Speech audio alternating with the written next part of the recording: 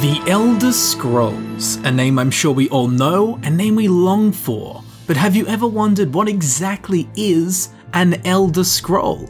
A sincere question that deserves a courteous response. Welcome ladies and gentlemen, my name is Camel, but more importantly, welcome back to the Elder Scrolls lore series, which in this video's case is a double entendre. Anyway, it's a series in which we have a more in-depth look at the intricacies of the Elder Scrolls universe to help us better understand the games we so love. Today we will be focusing our gaze upon the Elder Scrolls themselves, with great caution though, as we could easily send ourselves blind or insane. If Elder Scrolls lore does tickle your fancy, links to my other Elder Scrolls lore videos can be found down in the description, along with links to my social media. Be sure to give them a click after this video. But for now, the Elder Scrolls. Items of such import, so much so that the very game series itself is named after them. But at no point is it really ever made clear as to what the Elder Scrolls are, or to what an Elder Scroll actually is. Where did they come from? How do they actually affect the ebb and flow of fate? Why do we see them so little in game, when again, the entire game series is named after them?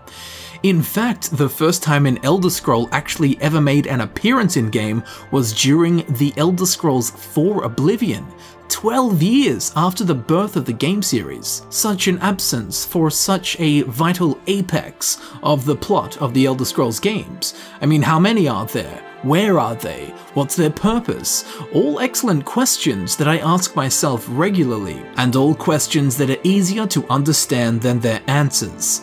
However, fear not, it's by design that the Elder Scrolls are impossible to understand. We'll delve into why towards the end of the video, because it's a narrative device used by the developers rather than a piece of in-game lore.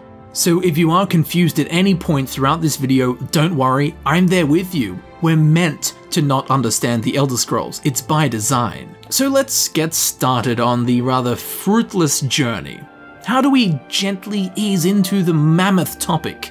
Well, how do we simply summarize what the Elder Scrolls are? As Urog Gro Shub explains, and I quote, "The simplest way to put it is knowledge. But there's nothing simple about an Elder Scroll. It's a reflection of all possible futures and all possible pasts. Each reader sees different reflections through different lenses, and may come away with a different reading altogether. But at the same time, all of it is true. Even the falsehoods, especially the falsehoods." So you see, even the simple explanation of what an Elder Scroll is not simple at all. And trust me, that was the simple explanation, as we can go deeper, as from a philosophical viewpoint, the origin and purpose of the Elder Scrolls is obscure and indescribably abstract. Septimus Signus, a man who spent his life studying the Elder Scrolls and sent himself insane reading one, attempted to explain the Elder Scrolls, and I quote, "Imagine living beneath the waves with a strong-sighted blessing of the most excellent fabric. Holding the fabric over your gills, you would begin to breathe drink its warp and weft. Though the plant matter fibers imbue your soul, the wretched plankton would pollute the cloth until it stank to heavens of prophecy." This is one manner in which the Elder Scrolls first came to pass. But are we the sea, or the breather, or the fabric, or are we the breath itself? Can we flow through the scrolls as knowledge flows through, being the water? Or are we the stuck morass of sea filth that gathers on the edge? So you see, if Septimus Signus hit the nail on the head in explaining what an Elder Scroll is, it really doesn't help us much in understanding them, except that it helps us understand that they are ununderstandable. And because of this purposeful, ununderstandable trait that has been forged into the very game design schematics of the Elder Scrolls, there isn't too much information on them either. Well, there is, but it's all pretty weird. But we'll do our best here. The Elder Scrolls are also rarely referred to as the Adric Prophecies, although this name lacks accuracy as there is no evidence that the Adric created them. The Elder Scrolls simultaneously archive both the past and future events. But not only that, they archive all possible futures and all possible pasts. They are scrolls of unknown origin, thought to be fragments of creation or of divinity. They exist in an unknowable number.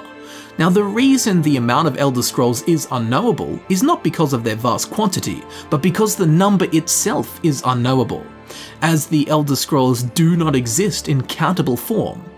Confusing, I know, but here's an example. During the end of the Third Era, a rumor circulated that an Elder Scroll had been stolen from the Imperial Library. Elder Scrolls 4 Oblivion Thieves Guild quest. After this rumor circulated a little, an Imperial librarian attempted to take a complete inventory of the scrolls. But these efforts were fruitless, as the scrolls' numbers and placement fluctuated for no discernible reason.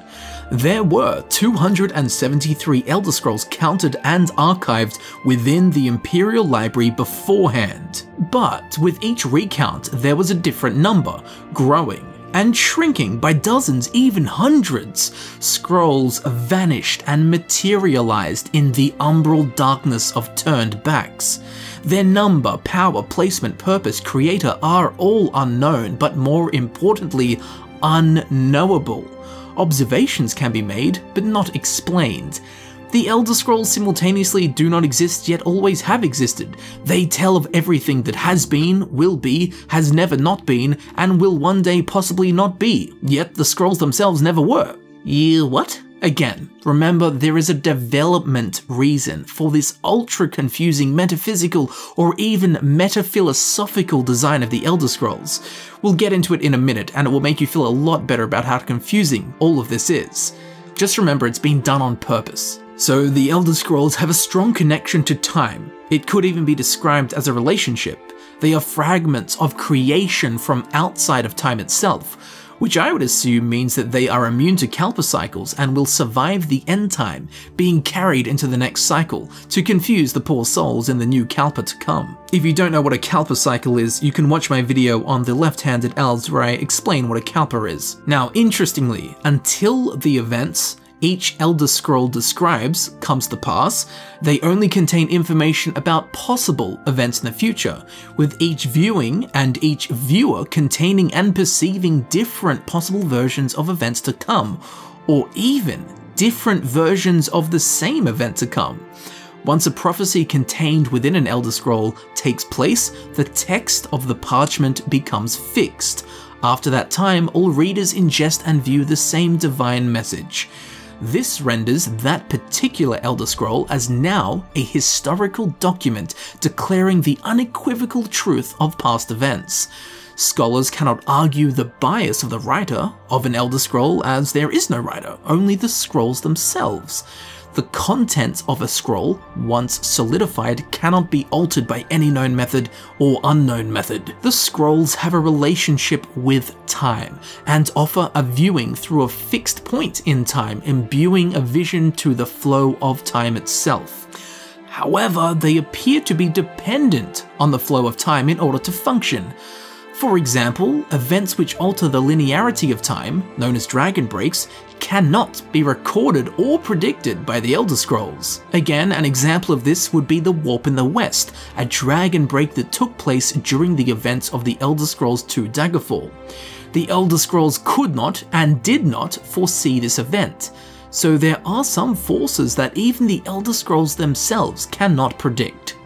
Parthenax explains that dragons are especially vulnerable to the effects of the Elder Scrolls, being born of Akatosh, the god of time. This could explain how Alduin was cast into the future and how a time wound was formed at the point of his exile. And while the Elder Scrolls are commonly used or sought after for their use in divining prophecies, this is but a small part of their power.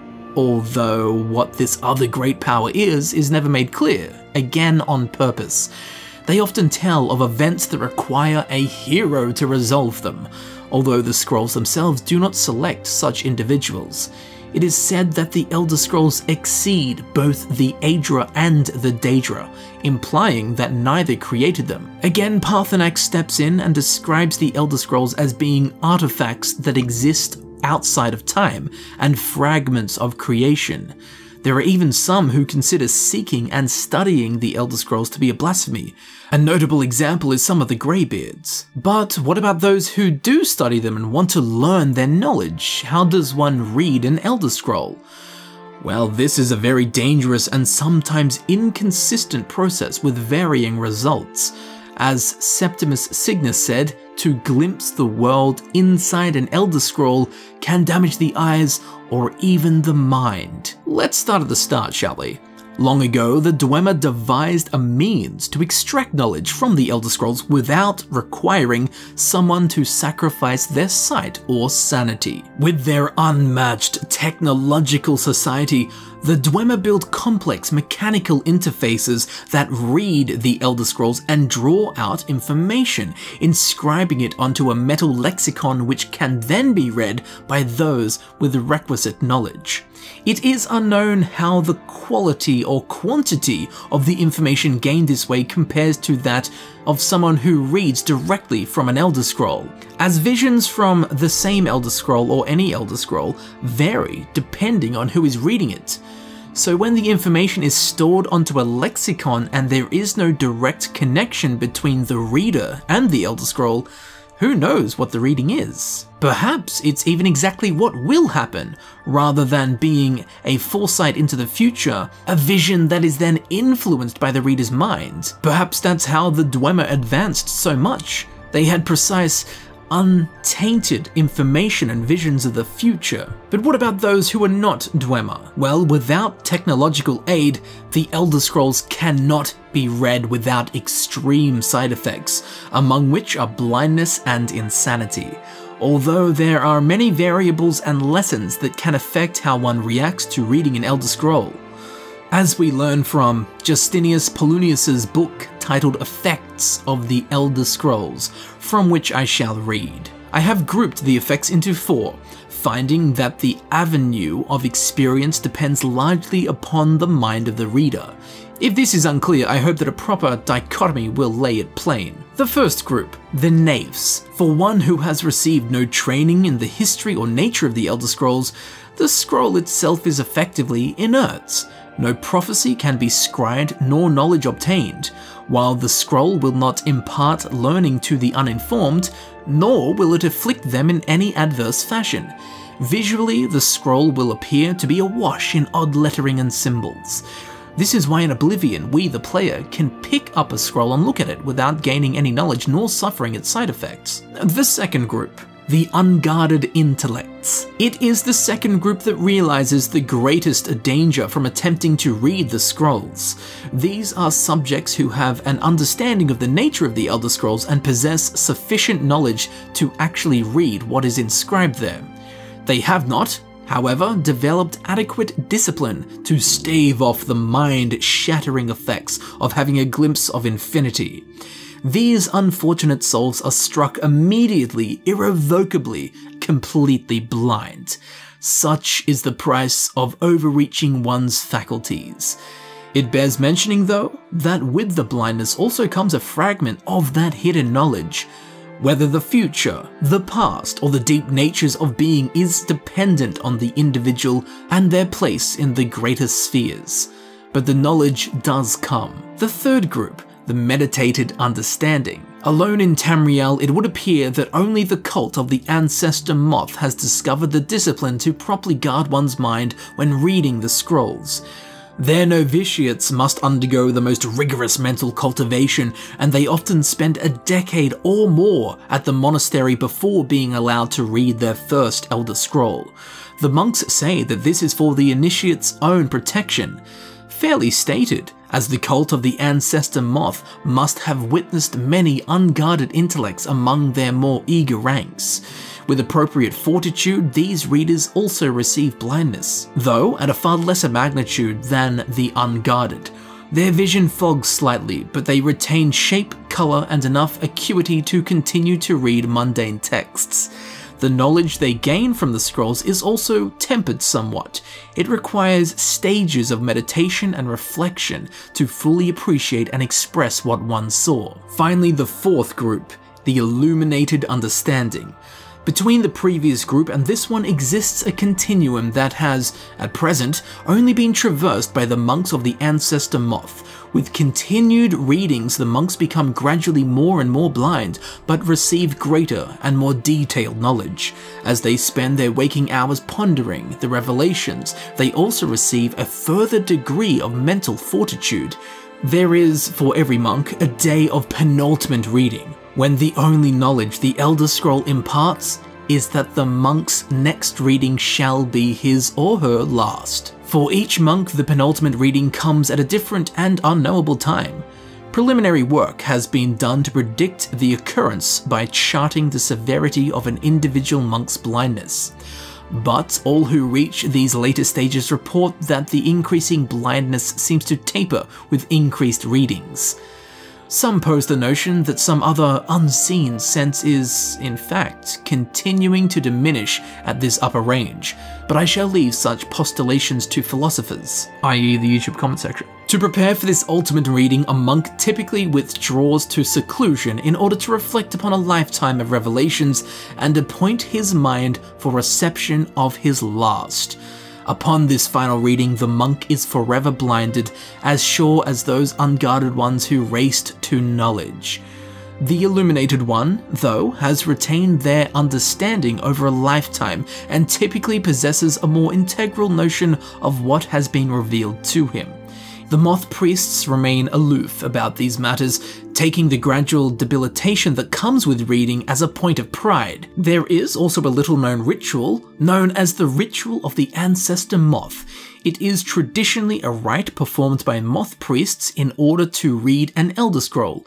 Usually, moth priests take months to prepare themselves for reading an Elder Scroll, as only the most resilient of the moth priests can read an Elder Scroll with this ritual, and it takes years to interpret the harmony. As such, only a few get the chance to perform this ritual. These rituals take place within ancestor glades. The ancestor moths within an ancestor glade emanate a soft, harmonious trilling that, when amplified, tap into a form of primal augur. This allows the moths themselves to become a conduit for deciphering the scroll. By having the moths close to the moth priest, they can utilize the conduit and share the moth's augury. The ritual itself involves carefully removing the bark of a canticle tree with a traditional tool called a draw knife, which in turn attracts the ancestor moths. Once enough moths are in the vicinity, they grant the reader with the second sight needed to decipher the Elder Scroll. Once again, as observed within the Elder Scrolls V Skyrim, the last Dragonborn was also able to perform the ritual, despite not being a moth priest. Now, physically and completely disregarding the knowledge held within, an Elder Scroll is a rather large golden tube, which when opened, reveals strange markings, charts, graphics, and symbols. As Is the Warden observed and pontificated, these esoteric symbols seem to be associated with the constellations at one moment, with the planets at other moments, the Daedric princes in even more moments, and, which is the strangest in my opinion, all of the above at once. Now this is pretty interesting. A compressed Elder Scroll with the runes of a Dwemer star map superimposed over the top of it reveal a resemblance. The Dwemer runes have been rotated so that the Dwemer symbol for the apprentice is equal with the most apprentice-looking constellation found on the Elder Scroll. Although this is a poor fit, one could associate the Dwemer symbols with those nearest to them on the Elder Scroll. Also, when lined up with a Yukuden star map, we'll notice a similar result. Some line up well, some don't, some are missing, and some have extra. It's not enough to confirm anything, but it might be on the right track. One will also notice strange runes written on the Elder Scrolls and their covers. This is a language known as the Elder Script. So far, there are 70 observable characters, although translations are impossible, and even if it were possible, this action may be moot, as Moth Sister Terran Arminus makes an interesting observation, and I quote, "The more a priest of the Ancestor Moth communes with the scrolls, the more legible they become, even as our vision fails and the letters grow more obscure. In fact, the symbols and characters of a scroll's text gradually take on the characters of whichever language is most familiar to the reader. This makes the decay of our eyesight all the more mournful, as the loss of the ability to read the scrolls feels like the death of a close friend. So from that, we learn that those attuned with the scrolls will actually begin to see the Elder Script as their own native language. In a sense, the characters on the Elder Scroll translate themselves to fit the reader. Over time, of course. Now, these very same Elder Script characters seem to belong to the same language as those carved into the Eye of Magnus, which, just like the scrolls, is an ancient artifact of unknown origin. So it would appear the scrolls have some siblings in their unknown creation, origin, and power. These same runes can be found on the amulets of the Elder Council, which seem to have been made of a metal similar to that of the Elder Scrolls' covers, and crimped with a similar purple gem, although these amulets were likely fashioned to mimic the scrolls by man rather than by something beyond the everyday. And that is about all we know about the Elder Scrolls and what they are. So now, as promised, I'll explain why the Elder Scrolls are, and always will be, impossible to understand.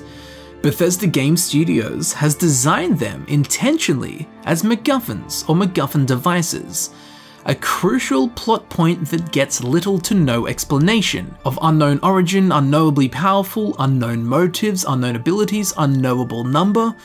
The Elder Scrolls exist within the games to serve as an explanation for whatever the plot demands. It's as simple as that. They've been designed to be ununderstandable so that they are unquestionable. When something happens in the games and our reaction is how the hell is that possible, the answer is the Elder Scrolls.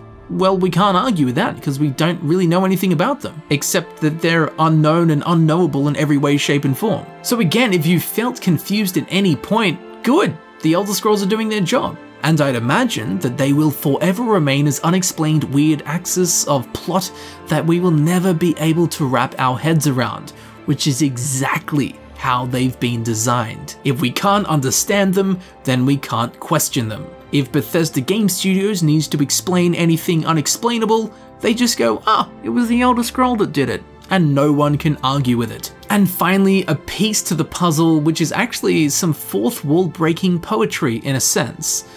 So because the Elder Scrolls prophesize all possible futures, in a metaphorical sense, the actual game that you buy in real life is an Elder Scroll. The very games we play are the Elder Scrolls themselves, because regardless of each player's choices, the Elder Scrolls knew it would happen. Whether or not this was intended is unknown, but a smirk-inducing observation nonetheless. It also might make you take more care of your Skyrim disc, knowing its true value now. It's an Elder Scroll. So I do hope that you have enjoyed the confusing delve into the Elder Scrolls themselves. Equally so, I do hope that you have learned something new about the beautifully mad universe that these wonderful games take place in, the Elder Scrolls. But most importantly of all, what do you think about the Elder Scrolls? Do you think we'll ever have a clear explanation of what the hell they are? Who created them? And for what purpose? What powers do they have yet to reveal? Be sure to let me know your thoughts on the Elder Scrolls and what you would like me to cover in this Elder Scrolls lore series.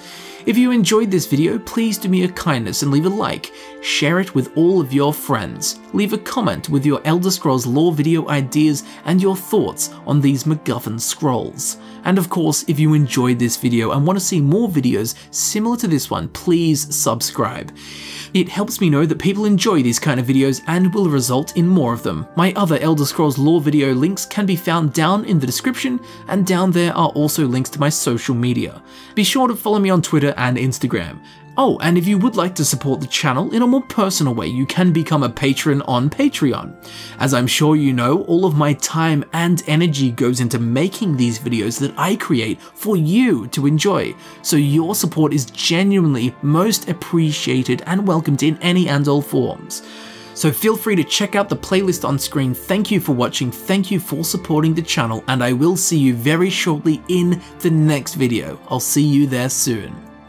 But of course, I already knew that, because the Elder Scrolls predicted it.